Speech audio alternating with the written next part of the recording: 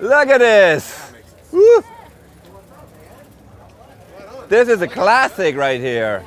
The GT RTS. We got the whole history of GT bikes here. GT was one of the first brands to really build proper full suspension bikes and race them successfully, winning world championship titles. Like Giulio Furtado won the downhill world championship on this GT RTS. That was about 1993. It was one of the first full suspension bikes that really worked, and there was low travel for today's standard, only probably about 100 millimeters of travel. But, you got to start somewhere.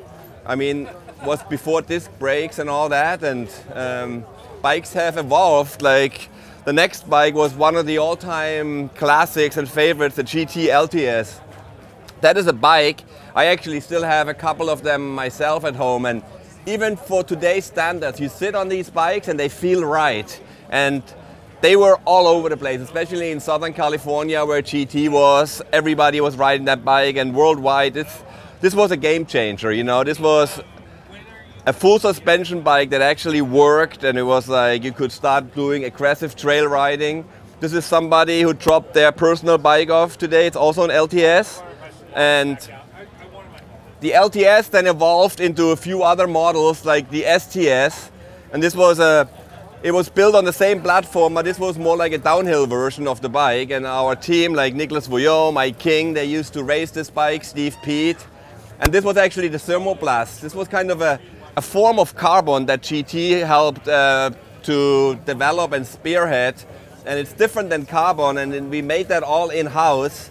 And it's a super trick and beautiful slick finish.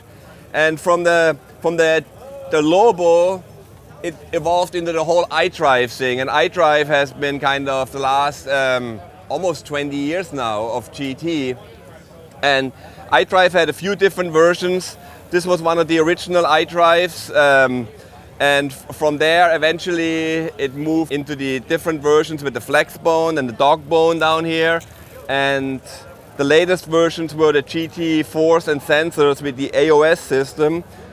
So we're always working on new stuff. Like currently we have some e-bikes in the works, and our special projects back in the days were always those gearbox bikes. So we experimented around. This was really futuristic stuff back in 94, I think, or so. This bike was one of the first concept bikes.